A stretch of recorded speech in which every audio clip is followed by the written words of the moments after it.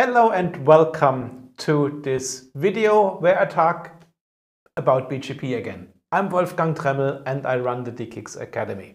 So, BGP advanced concepts today, and I'm going to talk about the idea how to use less IP version 4. But we still do have IP version 4 in our networks and we need to transport it. And we need to transport it across Ethernet networks. And today I'm going to talk how to transport IP version 4 traffic over an Ethernet without that Ethernet having IPv4 configured.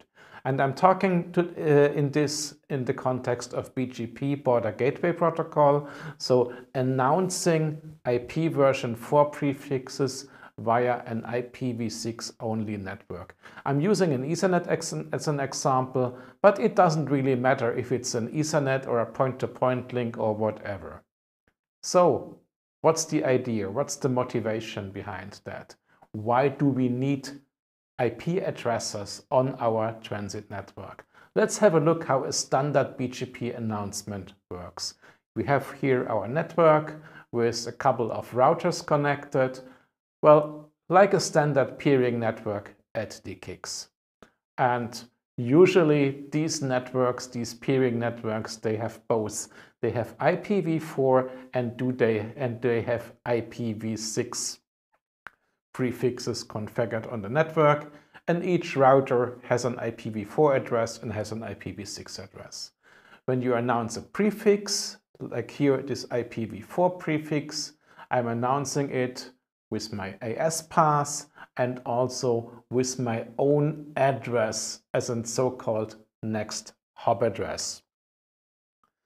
And this next hop address, that's the important part for today. So what do we need this next hop address for? And this is for other routers to send me traffic. So the router receives the BGP announcement, the prefix, and wants to send traffic to one of the hosts in this prefix, and it doesn't know where do I send it to. And he gets it from its BGP table. He gets the next hop address, so he knows the next hop address is 198.51.100.1. So this is where the traffic needs to go. So what next thing the router does, he uses an ARP request to get the Ethernet address of that host. And like we know in IPv4, ARP is used during broadcast. So he broadcasts an ARP request and wants to know what's the MAC address of this host. This host answers and sends out its MAC address. So now the router knows where to send traffic. But do we really need IPv4 for that? No, we don't. The concept of that is more than 10 years old. More than 10 years ago, an RFC was published how to do that with IPv6 only. So here we have the same BGP announcement of an IPv4 network, and we're sending out a next hop address as an IPv6 address. And what happens? The router who wants to send traffic sees, oh, I have an IPv6 address as a next hop, so I do not do an ARP, address resolution protocol, I'm doing a neighbor discovery. So that's the IPv6 part, how to find out a MAC address. And if you have watched my video how all this neighbor discovery works, you know that it's not broadcasted, it's multicasted, so less traffic on the LAN, and he asks for what's the MAC address of this IPv6 address, and like before, this host answers, sends out the MAC address, so the traffic sender now knows where to send traffic to. And that's so easy. Really, you do not need IPv4 to send out IPv4 traffic. But how to configure it on my router? Let's have a look at BGP. Well, BGP, the configuration on how to configure transport and what is announced are two different things. Here you see a typical neighbor statement in a Cisco router. And the neighbor, that's the IP address where I'm announcing prefixes to. It doesn't say what I'm announcing. It just says, this is a BGP neighbor, set up a BGP session to this address. And here in this case, we have an IPv6 address. Then we do have so-called address family statements. And this is what it's being announced over this session to this neighbor. And here in this case, we already have two address families. So we are announcing both IPv4 unicast and IPv6 unicast.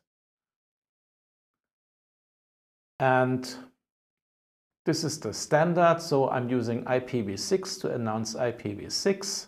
This is how I control my IPv6 announcements. And this is how I'm announcing IPv4 prefixes over an IPv6 session. And the important part here is that you put in this next hop self. This takes care that the next hop address which is being announced is the IPv6 address of that router. If you leave it out, the router announces it with an IPv4 address as a next hop, and well, we might not have IPv4 addresses on that LAN. So this is the important part, how to configure it on Cisco. So, conclusion, what was I talking about? In BGP, the next hop address is needed for router to find out the layer 2 MAC address to send traffic to. That's clear. Otherwise, you cannot send traffic.